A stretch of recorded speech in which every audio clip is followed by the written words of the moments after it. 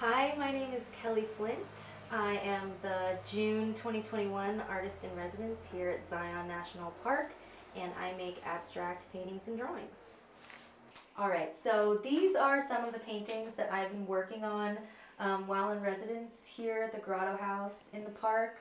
I'll talk a little bit about a couple of them. So this piece is sourced from a photograph that I took of the ground on one of these social trails by the river, and it's depicting, still in progress, so more will be added, but depicting the rocks and the dirt, and then also these metal grids that are placed in the soil to mitigate erosion. So while in the park, I've been thinking a lot about water, thinking how the canyon was formed by water, thinking about how water moves through the canyon, how it's being used. So this was a way for me to sort of interpret some of that and how water moves in this landscape. And then this piece here is a composite of a few different ideas. So still thinking about water on some of these rock faces in the canyon. You can see water seeping through the sandstone. And so the background of this piece is some of that imagery, some of that staining of the rock faces, which to me is really beautiful and can definitely be translated using thin washes of paint onto canvas, thinking about the canvas like it's sandstone, so allowing it to seep through.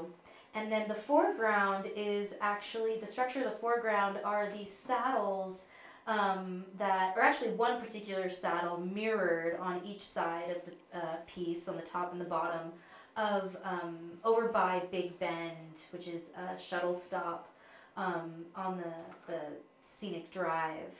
So I've biked past that many times, looked at it so many times, and really felt compelled to put it in a painting. So this is sort of a composite of a few.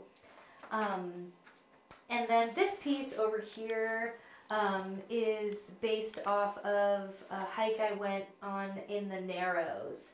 So also thinking about that kind of staining, that water seeping through the rock faces, but also the light that was occurring at that time. There was this bright yellowish orange light coming from the sun onto a rock face in the distance, because this one was completely blackened with desert varnish, and then the one in the background was hit by the light, and my camera kind of blew it out a little bit, but I really liked that contrast, so I stuck with it.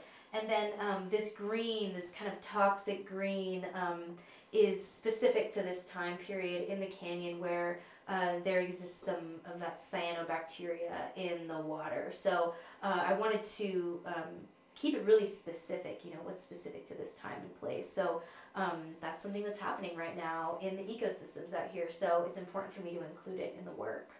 But yeah. I think abstraction is really important when it comes to interpreting and translating, I guess, the places that we explore and we see here in national parks.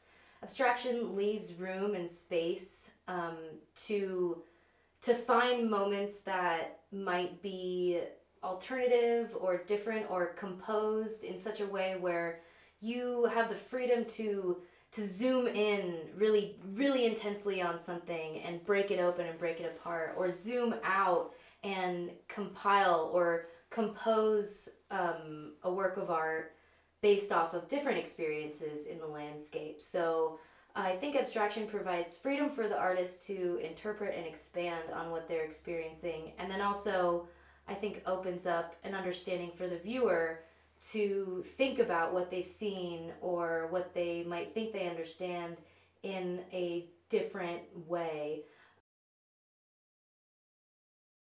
So typically how I make work is I start by experiencing a place. So going to a landscape, either by way of camping, or living in a place for a certain amount of time, and really trying to explore and understand that place as best I can. And I say the word understand really loosely because I don't ever feel like I completely know a place or a landscape when I'm exploring or when I'm in it. I feel like it would take like more than a lifetime to actually know a place, or even if that's possible.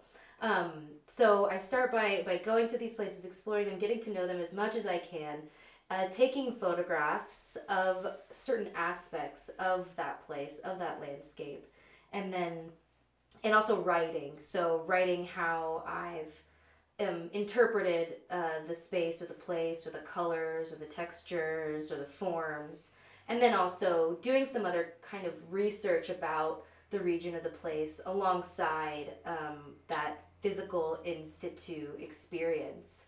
And then those things combined, I bring that back into the studio, sort of rethink, what I thought I understood about this region or this landscape, and translate that onto the surface of canvas or wood or paper. And so I'm sort of looking for things that interest me, things that strike me as strange or odd. I look for the unexpected and try to place that in some way into my work. So it might be something that's two different areas of a region or a landscape combined into one on the surface of the painting or the drawing, or it might be one area like zoomed in or another area zoomed out. And I don't necessarily always translate the same things that I see. So I might shift colors or push colors beyond what is actually there in an effort to shift focus towards something else, or to bring my understanding or my viewpoint of this place or space into the work, sort of my lens or filter through which I'm seeing. I think artists in residence are very important because I think that we as a society need as many interpretations of landscape, of wildlands, of spaces that need to be preserved and conserved as possible.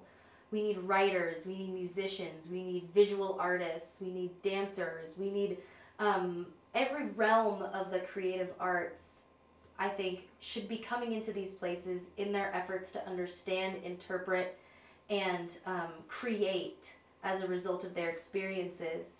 And not just to do that in silo, but to bring these works, these creative practices back to their communities, to share them with the people that they know and the people that they don't know. It's my hope to bring my work back to my community in California, and exhibit these pieces to hopefully get people to care.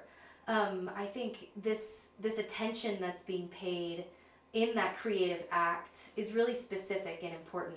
And with all of these different varieties of these interpretations, it allows for the viewer to have multiple modes of experiencing a place.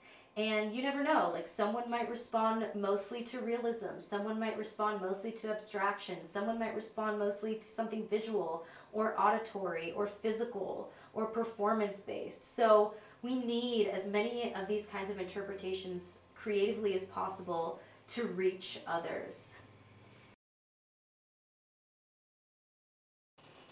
What have I learned while living in Zion?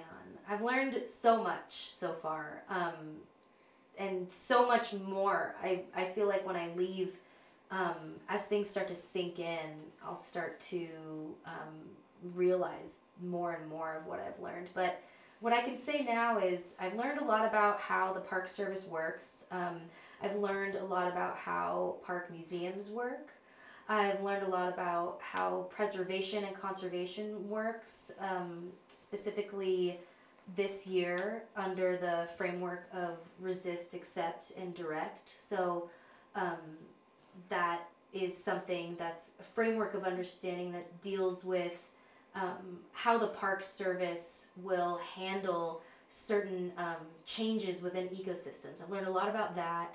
I've learned a lot about what the park is like at every time of the day, on different days with different weather. So there's a physicality of what I've learned here about this place, this landscape. And I've learned a lot about myself. I've learned a lot about how I handle being in a place like this alone. Yeah, that's been something that's been both really really enlightening and challenging at times, and really fun at times, really peaceful, stressful.